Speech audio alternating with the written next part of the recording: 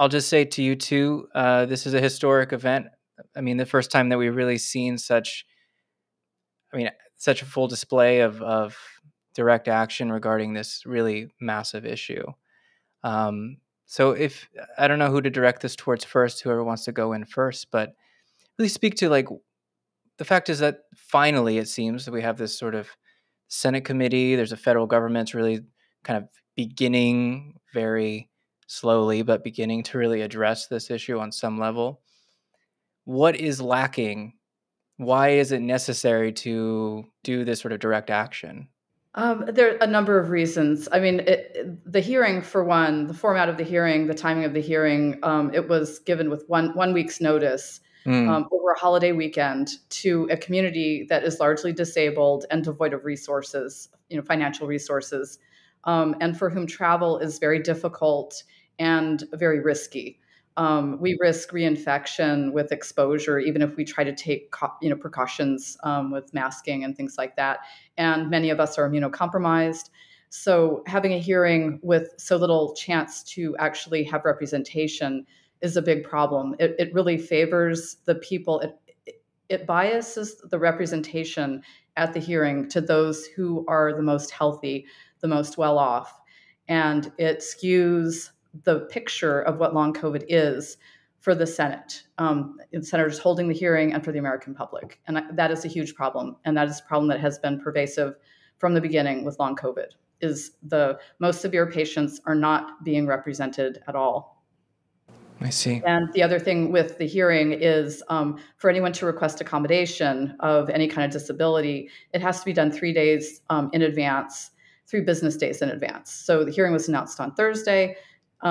People had Friday, if they heard about it right away, Friday, Tuesday, and Wednesday, and then the hearing was Thursday to get any accommodation. There's no time for that.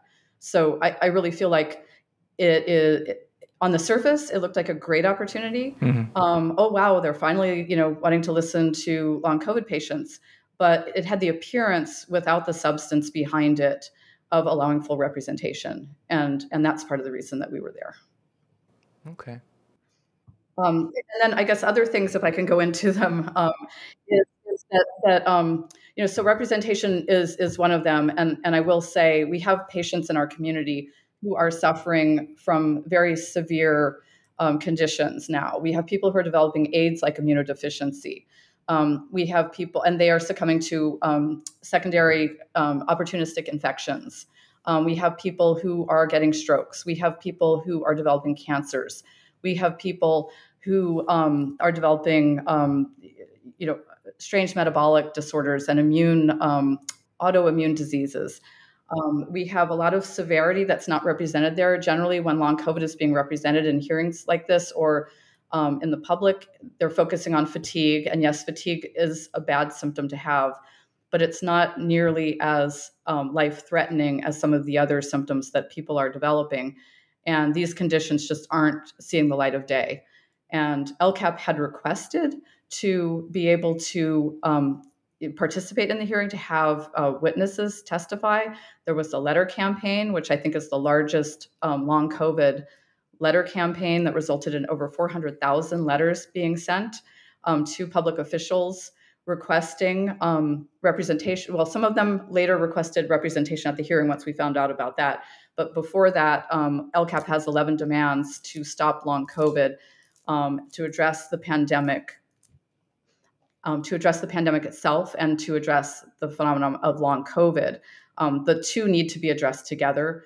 And we have not been receiving any traction on that. So the letter campaign was to really publicize that. And then we had a follow-on campaign when we heard about the hearing to get representation at the hearing itself, so we could present LCAP's demands and the position of LCAP and have a seat at the table.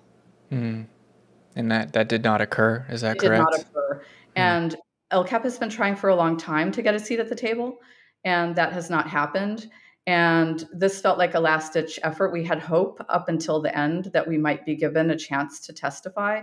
That didn't happen, and so we resorted to the direct action to start drawing attention to things that Congress does not seem to be willing to look at.